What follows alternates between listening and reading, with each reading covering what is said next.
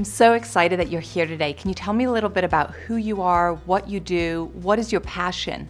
Yeah, well, I'm Dr. Dan Pompa, and my passion is fixing the cell to get people well, and that all came out of my own story, and that's what I teach. I read a study, it was saying that type 2 diabetes, they believe that 30 to 35% of it's toxin related. And then when you add the autoimmune, the toxin's ability to turn on a gene, it could be up to 80%. Wow. So when we look at the real reason why people have what I like to term weight loss resistance, meaning you've changed your diet. Maybe you can't stick to a diet. None of that's your fault because it's a hormonal issue. I just seem like I can't stay on a diet. That's a hormonal problem. It seems like I am on the perfect diet. I eat better than my friends, and I still am, can't lose weight despite all my exercise, the perfect diet. That's a hormonal problem, but it's a hormonal problem driven by toxins. So to go back to when I did the receptor of the hormone on a cell, if the hormones aren't able to get their message in the cell, you're not losing weight. Thyroid hormone. Let me just use that as an all example for people because it's such an epidemic. People have thyroid issues and their blood work's normal. By the time their blood work is off, 20 years with the problem.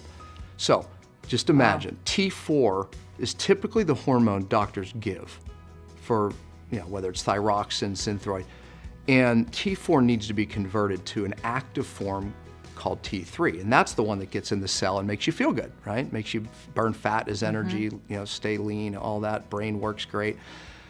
Unfortunately, a lot of people can't make the conversion from T4 to T3. Well, look what interferes there. Toxic liver. You don't convert well. Toxins like mercury can bind up selenium. You need selenium to make that conversion. So there's many ways toxin interferes. Oh, and here's how it interferes too. It affects the pituitary. I said that the mercury accumulates in the pituitary that controls the thyroid that makes the T4. So toxins can affect it here. Toxins can affect the conversion. And one more, I said that here's the membrane of the cell, right? Toxins make their way in, attach to the membrane and the receptor, blunt the receptor via inflammation.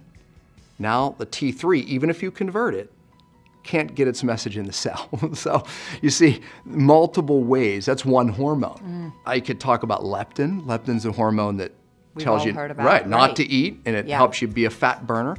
Leptin has to attach to the same receptors in your hypothalamus, right? So if leptin can't get its message in because of toxins driving, and we know toxins have an affinity for these leptin receptors, it's not going to work. Interesting. So I could talk about estrogen. I could talk about testosterone.